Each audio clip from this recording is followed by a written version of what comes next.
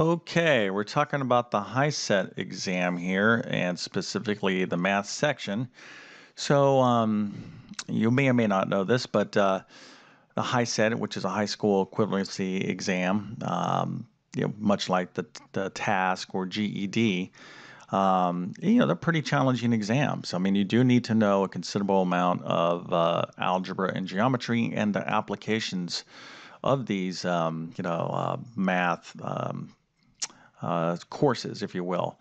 So one of the big things in math, right, is word problems. So you got to be, thinking to yourself that you very well are going to encounter some word problems on the high set. So this is a problem here I have. We're going to solve this problem in this video. But before we do, I'm going to give you 4 steps that will help you organize your strategy to solve a math word problem. Now, these are general steps because every problem is a little bit different. You can't, there's not one exact formula to solve all word problems per se. But if you follow these general steps, you're going to be able to solve the majority of word problems, and it's going to kind of structure your thinking. So let me go over the steps here real quick, and then we'll apply these steps to solve this problem. But before I actually do that, and you want to just try to solve this problem on your own, let's go ahead and read it, and then we'll go over the 4 steps. So Jill is 8 years older than her brother. And next year, she'll be twice as old as her brother. So, how old is Jill now? Okay, so if you want to pause the video and try to figure that out on your own, I'd say go for it. But with that being said, let's get into the 4 steps that you need to know how to solve these word problems. Okay, so the first thing is you really want to read the problem at least twice. Okay, so if you read it once, it's generally not enough for you to really comprehend the question. Even though you're like, oh yeah, I got it the first time around, trust me, it's always a good idea to, at a minimum, to read any problem twice, okay? Because you want to double check, did you understand it correctly? And it's not even a bad thing to even read it 3 times or whatever it takes for you to understand what the problem is asking. That's the big thing here. Now, of course, on the high set, you're under, like time pressure, so you really want to be focusing. But don't just read the problem once and just go. Read it at least twice, organize your thoughts, make sure you understand what the question is, and then move on. Okay, so let's take a look at our second tip here, or step, with these word problems, and that is to draw a model, okay, or write out a table. Some way, start writing out, organizing in a visual way what the problem is asking, okay? So a model could be like a sketch, like let's say it's a problem about a car traveling a certain distance. You can draw the car, and here's a building, or if it's a some sort of table.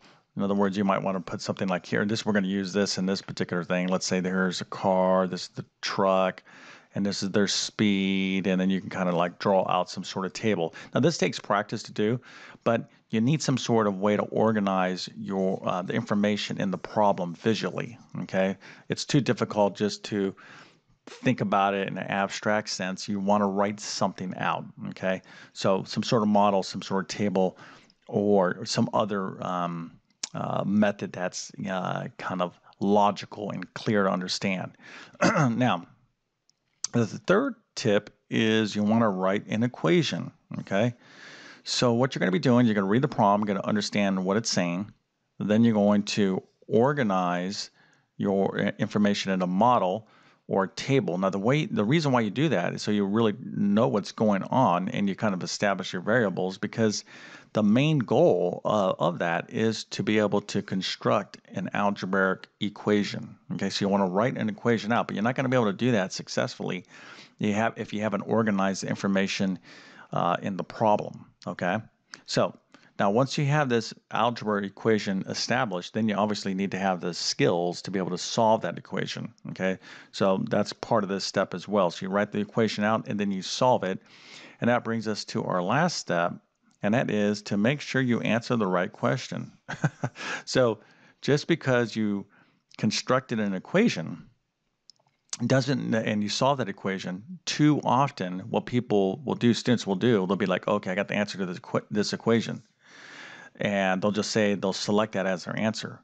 That is a big no-no, okay? And teachers, I don't want to say like teachers love to see students mess up. That's not the case, but they're gonna put down the wrong answer choices for very common mistakes. So it's a real shame when students like do everything right. They write their correct equation, they solve it, but they just didn't take the additional time to make sure they were answering the right question. Okay, and this particular problem, I think, will illustrate that point pretty good. So, with that being said, let's go ahead and get back to this problem and see how we can apply these steps in this word problem. Okay, so we already read this problem. We'll read it again. So Jill is 8 years older than her brother. So currently, right now, right? So Jill is 8 years older than her brother currently. Next year, she'll be twice as old as her brother. How old is Jill now? So I'm thinking, okay, how old is she right now?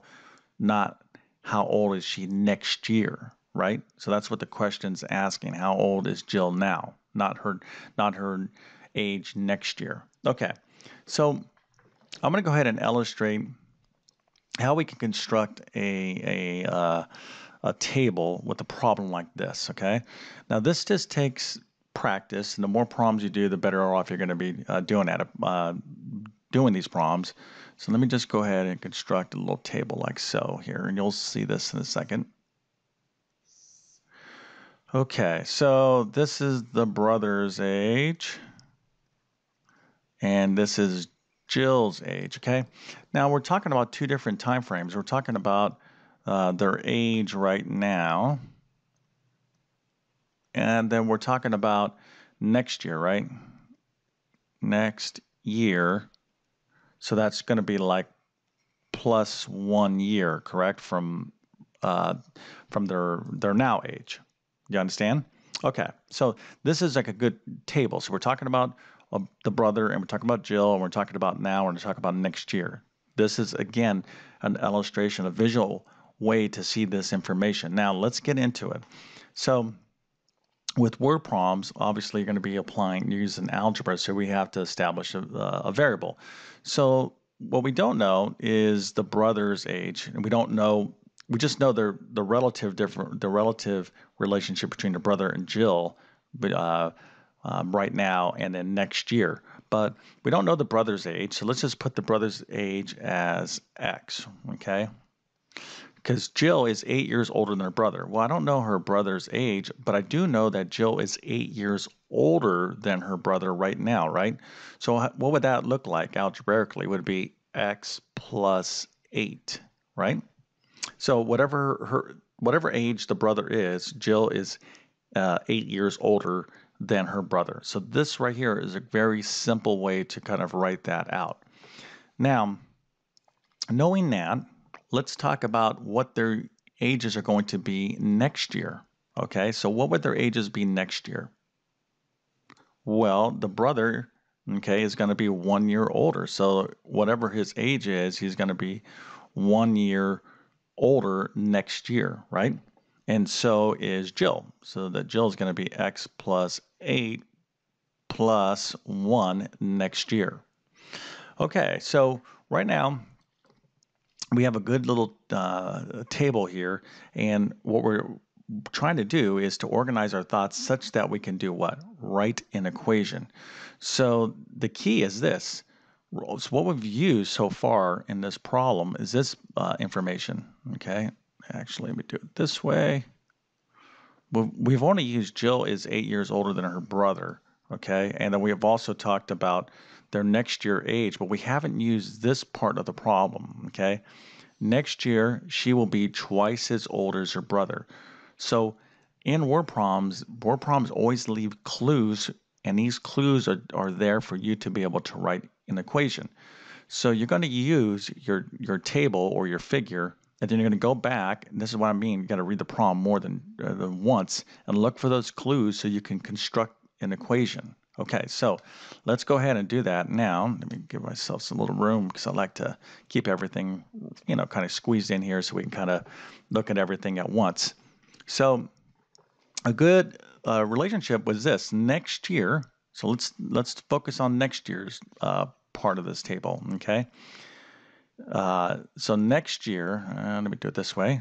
We're talking about this and we're talking about this, right? For next year. So Jill, which is her current age, is what next year? X plus 8 plus 1. That's how old she's going to be next year. But she's going to be twice as old as her brother. So if her brother has this age next year, twice as old is going to be what? 2 times x plus 1. So whatever his age is next year, if you multiply it by 2, if you double it, that's going to be Jill's age next year. You understand? So here's the brother's age next year. If we multiply it, we double it. That's how old Jill is going to be. And this is our equation here. Okay? This is our equation. So what we're going to do now, we're going to go ahead and solve this equation. So let me go ahead and do that. And of course, you need to know how to solve this equation. So x plus 8 plus 1 is going to be x plus 9. And this is going to be 2x plus 2. I'm going to move this 2x over to the left-hand side. It's going to give me a negative x, and then I'll move this 9 over to the right-hand side. That's going to give me negative 7. And then I'm going to divide either side of the equation by, both sides of the equation by negative 1, because I don't like this negative x. That's going to be x is equal to positive 7. So if you took different steps to get to this answer, then that's good. Then you're able to solve this basic equation. Now, if you're unable to solve this basic equation, then you got some work to do, because obviously word problems are applications of a lot of different skills in algebra that we learn, okay? So now, are we done? So x is equal to 7. We're happy. We go on our multiple choice selection or our fill-in, and we just put down 7. Would you be correct? No, you would not be correct, right? What is the question answered? We got to make sure we're answering the right question. How old is Jill now? Okay, so x is equal to 7. That is the age of the brother currently, okay? So he's 7 years old, and Jill would be, if x is equal to 7, so Jill is 7 plus 8, right? Yeah, because Jill is 8 years older than her brother's age, so 15 is how old Jill is, okay? So you can kind of then, of course, we can look at next year, you can see how this all works out.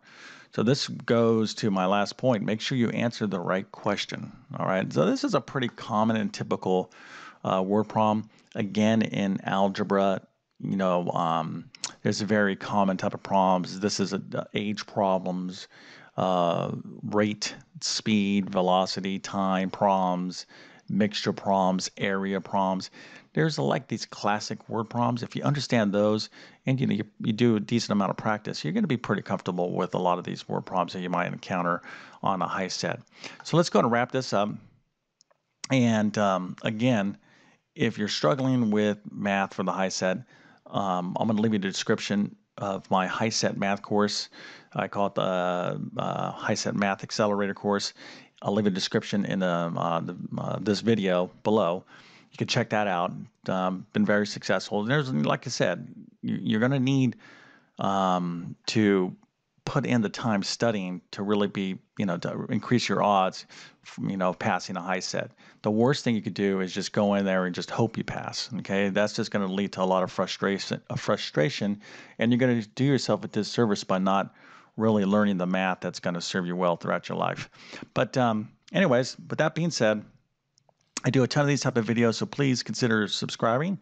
And if you do, make sure you hit that bell notification so you get my latest videos. And if you like this video, I'd appreciate a thumbs up. And please comment. I do get a lot of comments on my videos, which I'm grateful for. Try to read as many as I can, but it gives me ideas on making videos that will benefit you in the future. Okay? With that being said, I appreciate your time. Hope you learned something, and have a great day.